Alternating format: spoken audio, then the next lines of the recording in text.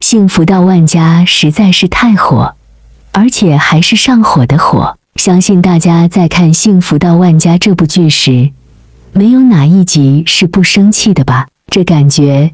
真的需要生气勃勃的王一博，或者说王一博的生气勃勃来消消气才行了。感情丰富的吃瓜客们，是不是每一集都能看得炎火通天、血压飙升呢？就连赵丽颖本尊都在拍这部剧的时候，坦白说天天都在生气。于是乎，戏外人带入戏内，戏内人影响戏外，情绪的紧张简直成了幸福妥妥的反义词了。话说，该剧一经播出的时候，大家都在讨厌王庆来的窝囊废。现在好了，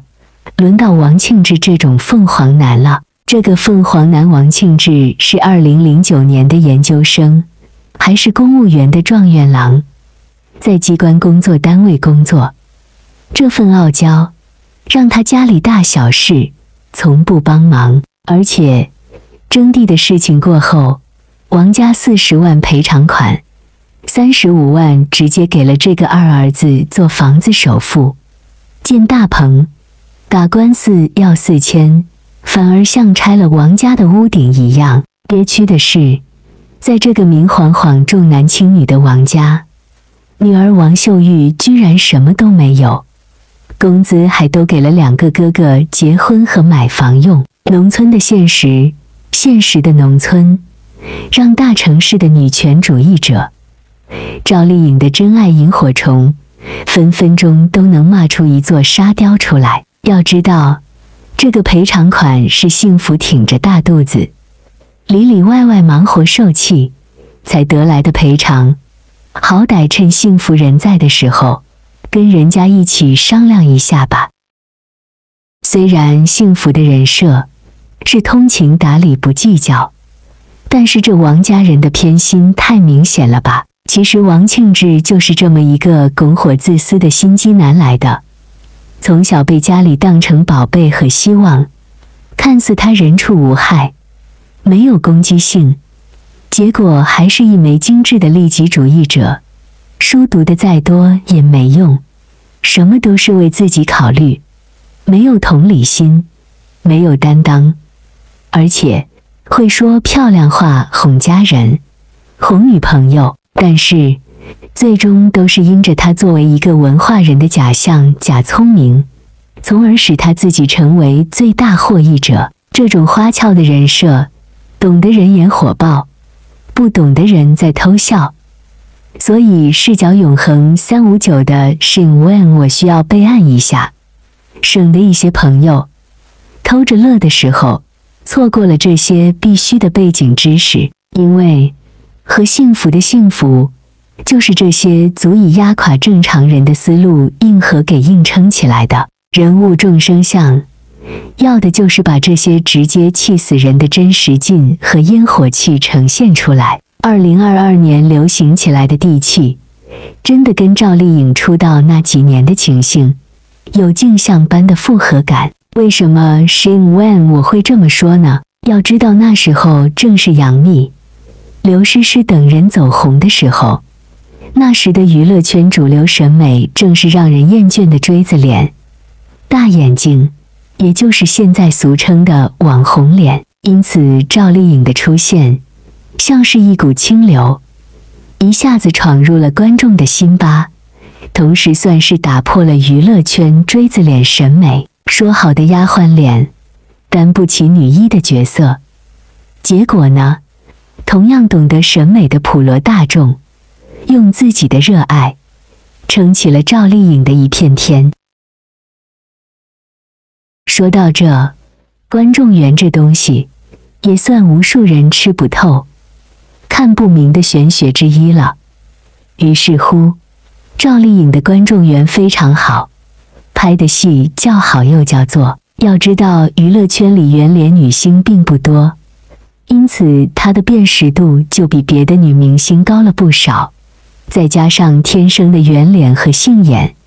像个洋娃娃似的，特别讨人喜欢。尤其在《杉杉来了》中，他饰演的薛珊珊就一脸懵。当时的赵丽颖的粗眉虽然钝感十足，但可爱值直接拉满。现在2022年流行起来的地气，同样撑起了赵丽颖转型的最大希望。只是黑无可黑，生无可恋的黑粉，居然发掘出了新一波的抠脚新高度出来。带感的剧情已经够气人的了，如果赵丽颖饰演的和幸福连端个碗的姿势也要给人黑的话，您觉得火气加血压是不是该进入加速度的轨道阶段了呢？有好事者实在是躺平抠脚，黑无可黑了，居然琢磨起赵丽颖端饭碗的样子是不是标准化了。正在热播的电视剧《幸福到万家》中，赵丽颖吃饭时，99.9999999的吃瓜客都注定不会留意赵丽颖端碗的姿势标准与否，因为农村吃个饭，端个碗，跟繁文缛节的皇家规矩，实情2个月亮的距离。结果呢，有人真的在脚底板里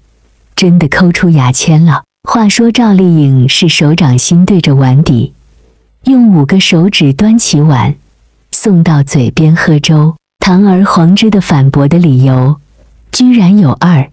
其一就是这样端碗不牢靠，在万物缺乏的过去，一个碗也是价值不菲的，万一摔碎了会心疼好一阵子的。其二呢，就是这样端碗就像是乞丐讨饭时的样子，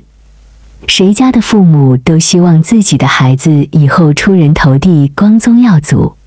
而不是沦落成一个乞丐。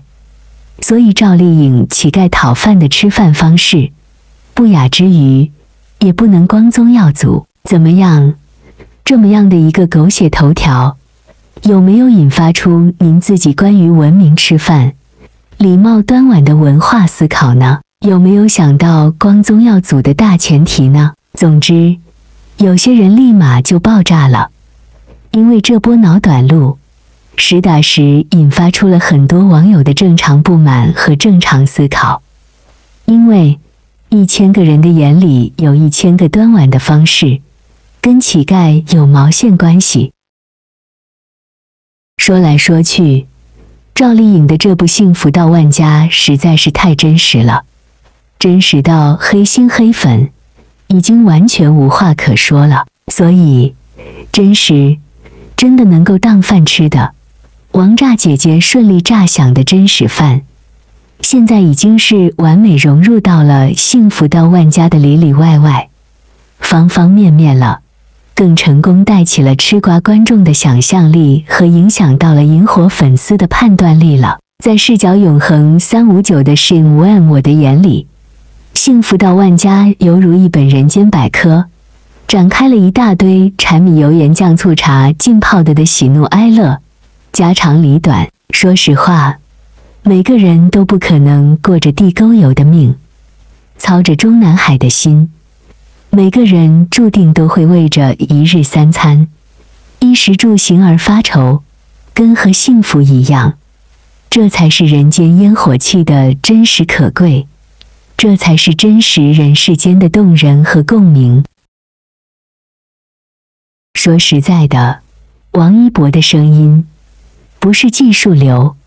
却同样拥有着王炸姐姐般的特别动人的人间烟火气。这股真实的烟火气，以及从小打拼、矢志不渝的贴心感和邻家感，深深地打动了所有用心有爱的人。无论摩托姐姐还是萤火虫，这就是王一博大红大紫的底气。没有学院派的扭捏，没有学霸人的矫饰，没有白嗓音的旁门。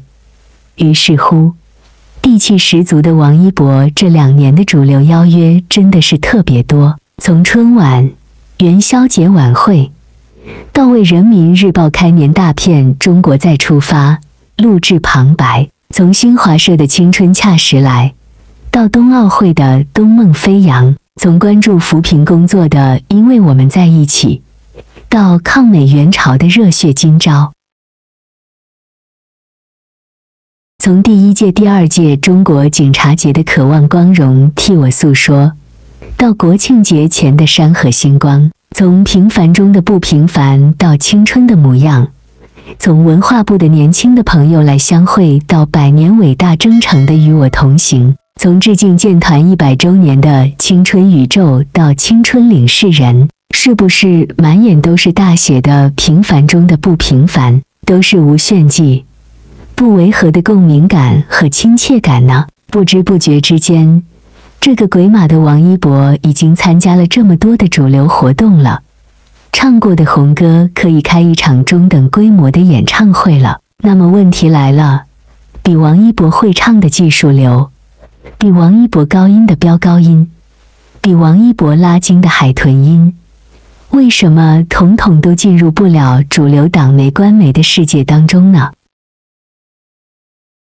为什么主流的大型活动这么青睐平时腔调的王一博呢？只能说，王一博的品质放心，人格出众，不仅有家国情怀，有民族大义，更有责任担当，有拼搏精神。坊间流传说，王一博真正引起注意是报假警事件，性质特别恶劣，上面借此机会真的是要把王一博查了个底调。结果呢，居然发现这小伙子真的是根正苗红，一身正气，这算不算因祸得福的经典案例呢？几次叫得出名堂的大事件，这个王一博同样展现出他的优秀的品格和为人处事的态度出来。其中新疆棉沟子解约事件、河南水灾回乡赈灾、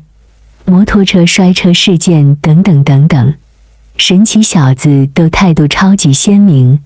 及时引流发声，平时泼墨浓彩的做，轻描淡写的说，这种做人做事的态度，加上谦逊低调的写实性格，清醒通透的认知，拼命努力积极向上的工作态度，都自然而然地形成了王一博的无形的气场、人脉和盾牌。平凡的人可以有不平凡的人生，这就是王一博平凡中的不平凡的最强写照了。这种写照贯穿了每一个懂得人的灵魂体，鼓舞着每一个不屈向上的积极人生。人间烟火气，永远都是无数人肉眼看不见的亲和力和驱动力。它让平凡的我们看到了希望，扬起了风帆，无论未来如何，也无怨无悔。这就是平凡生命的不平凡力量了。wang， 我实在没有想到，在时代证据铺天盖地，国富民强，热火朝天，歌舞升平，人间吉祥的强国大时代中，鸡毛蒜皮的家长里短，居然依旧牵动到了每个人的卑微的神经，潜入到了每个人的脆弱的心房，真实的如同邻家锅碗瓢盆的人间烟火气，一模一样。同时也在无形之中，让赵丽颖、王一博迎来了不一样的人气和底气，都是一路以来无人察觉的庞大地气。活着就是你我调频，人生共鸣的现实存在。所以视角永恒359度的wang， 我也要在此特别感谢支持新闻一道同行的会员朋友。正是一种平凡的力量，让生命的颜色都是坚强、